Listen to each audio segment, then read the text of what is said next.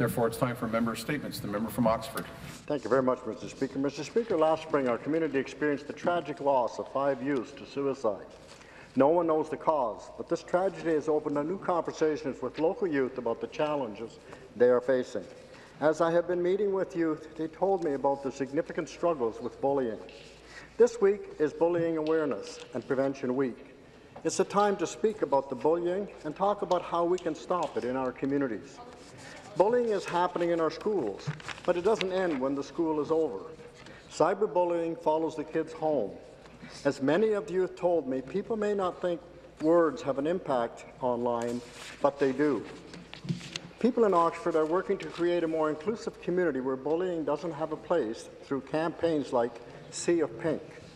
They know that bullying doesn't show strength, and it isn't acceptable in any form. It takes a strong person to reach out to people in need and build them up instead of breaking them down. If you see something, say something, and do something to help those who are being bullied. Reach out to those who are being bullied and be an encouragement for them. You never know the struggles they may be facing. I encourage everyone to be someone and take a stand against bullying. Thank you very much, Mr. Speaker. Thank you.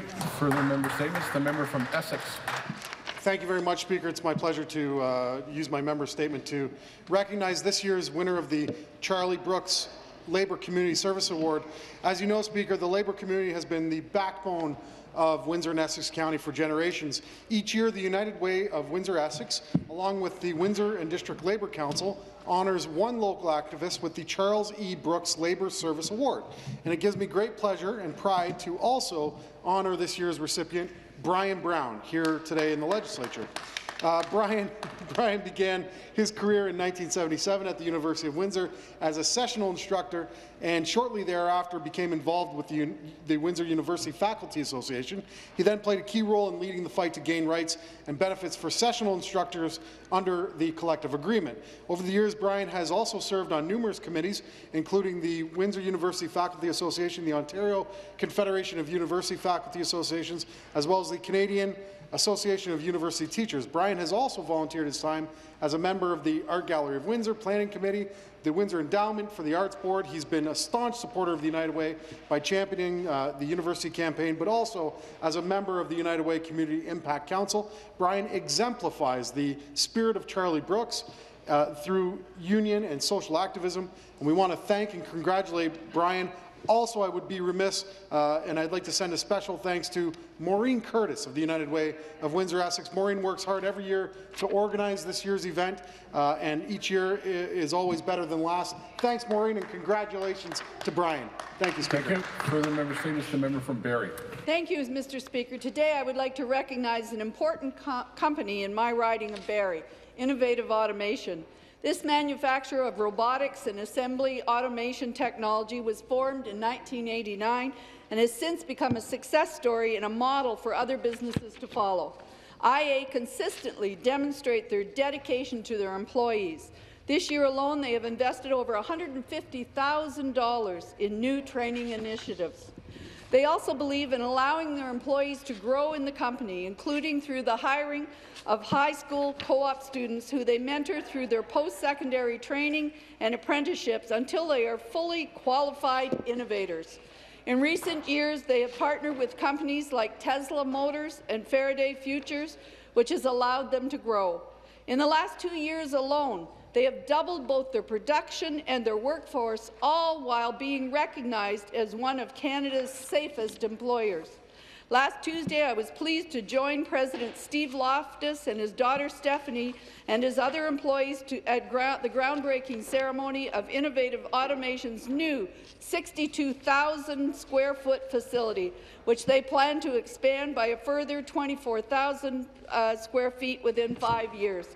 In an age where even high-tech manufacturing jobs are going overseas and on-the-job training is becoming increasingly rare, I'm proud that my city is the home to this innovative business, which continues to thrive and provide good-paying, much-needed jobs for the constituents in Barrie. Thank you. Further member statements. The member from Simcoe Grey. Mr. Speaker, it's a real honour for me to rise today to tell the House about Mr. Mervyn Denny, a much-loved and respected resident of my riding of Simcoe Grey. Sadly, Mr. Speaker, Mr. Denny passed away at Stevenson Memorial Hospital in Alliston on Sunday, October 23rd. He was 87 years old. Mr. Speaker, over the years, Mr. Denny invested so much of his time in our community, and he did so in many different ways. From 1960 to 1961, Mervyn was the Reeve of Essa Township. In a story on Simcoe.com, current Essa Mayor Terry Dowdell described Mr. Denny this way, and I quote, "He was one of the good ones." And Mr. Speaker, I certainly agree with that sentiment. Mr. Dowdell also said of Mervyn that he was one of the guys that whenever people moved to town and needed a hand, Mervyn was always there.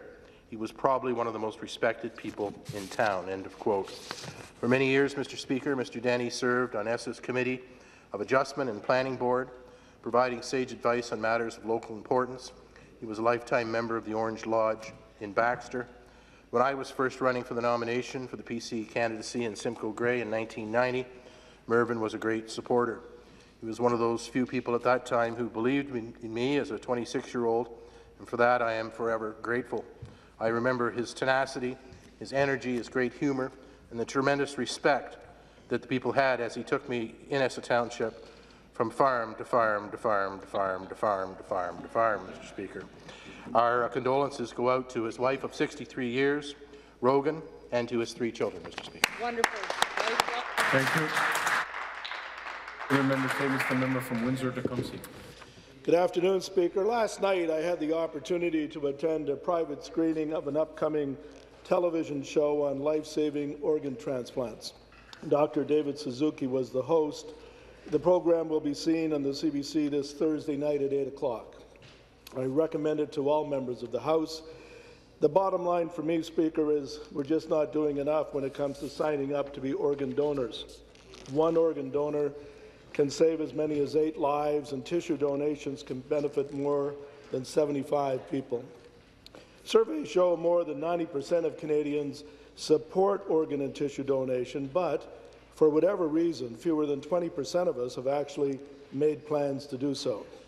Every year, more than 1,600 people are added to the waiting list for transplants, and the sad facts are too many Canadians are dying every year on that waiting list because not enough people have registered to be donors.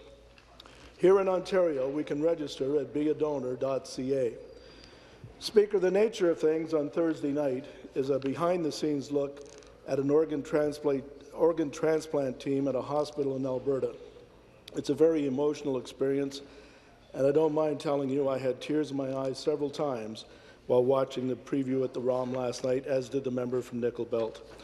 So talk to your family, talk to your friends, and register at beadonor.ca. Thank you. Further members' statements. The member from Scarborough Agincourt. Thank you, Mr. Speaker. This year marks the 175th anniversary of St. Paul Lamoureux Anglican Church in my riding of Scarborough Agincourt.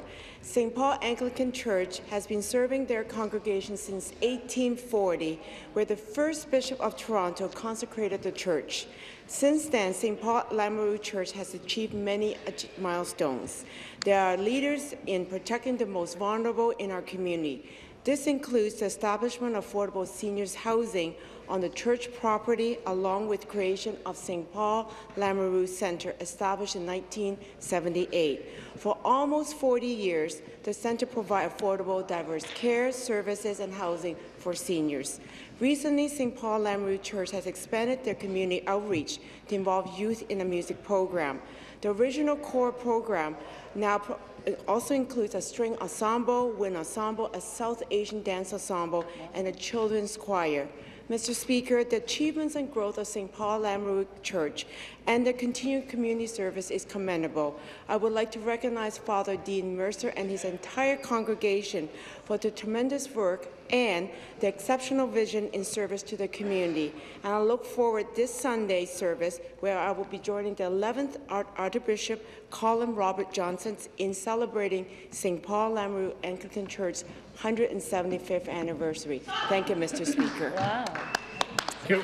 Further members' statements? The member from Bramalea Gore Malton. Thank you very much, Mr. Speaker. I think it's fair to say that many Canadians are deeply troubled by the results of the U.S. election.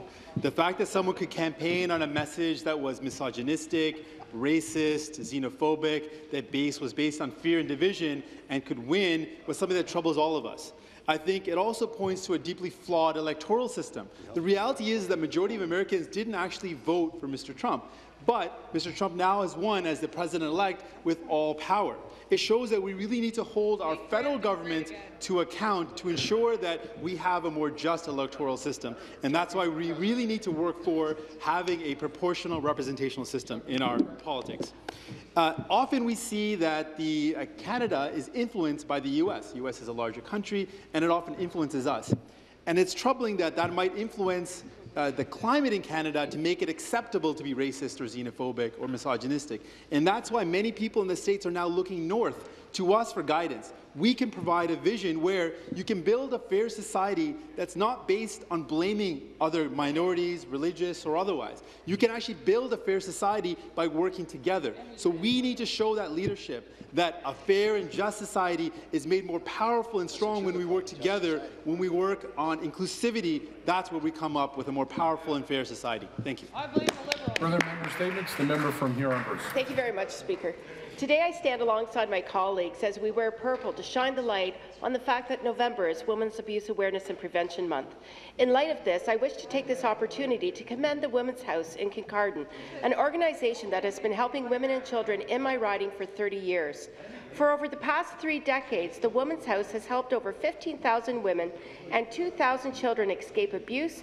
Every year, they field over 4,000 calls, an alarming number. The Women's House is a significant operation that requires support on all levels in order to operate and offer these services. I have toured the Kincardine facility and recognized immediately that this safe haven is so much more than accommodation. The vast supports offered to women and children is invaluable, and that's why I would like to thank everyone who supports Women's House. This past October, the Women's House hosted their annual gala in Kincardine. It is their biggest fundraiser, and the event helps them help so many in our communities. I want to congratulate the Women's House not only on their 30 years of service, but also on their successful gala. This year, it raised a whopping $28,000, which will go towards helping the Women's House continue their efforts in making our community a safer place. I want to encourage everyone to wear a purple ribbon or clothing during the month of November to show support in ending violence against women and children to help make our province, country, and world a better place to live. Thank you, Speaker. Further member statements. The member from Beaches East York. Well, thank you, Speaker. I'm pleased to rise today to talk about a very unfortunate incident that happened in my riding of Beaches East York. Parents going to school yesterday morning came across a whole series of hateful posters posted around Stan Wadlow Park, and it was very disturbing to so many of them. And I don't want to spend any time dignifying the commentary. It was on clearly hate-fueled by possibly Trump-induced. But what I want to do is focus on the incredible community reaction to it. You know, local constituent Kevin Kerr immediately posted on Twitter. Joseph Travers puts it on Facebook group of our Woodbine Danforth Facebook group, and immediately all the residents started to rise up and go down. They found the posters. They dispatched the city staff. We went all over the community, and they were ripped down and pulled down. I mean, it was so incredibly quick, the reaction of the community, to take issue with the messaging that they were seeing on these posters, concerned both about what their children would be reading, what their children would be seeing, but they took action. I especially want to applaud Jen Lees, who's an artist and a local high school student. She has prepared a poster, an alternative poster, which has the words welcome and love in many, many different languages that she's going to be posting around all the community's window fronts of the retail stores in my community, and the Danforth East Community Association, which is also taking this issue up, so they can have a positive message to take back to the community about the inclusiveness of our country, of the kinds of values that we share, and as well as a local group called East Toronto Young Mothers. They made it their mission to make sure these posters did not last more than a few hours. Thank you, Speaker. I thank all members for their statements.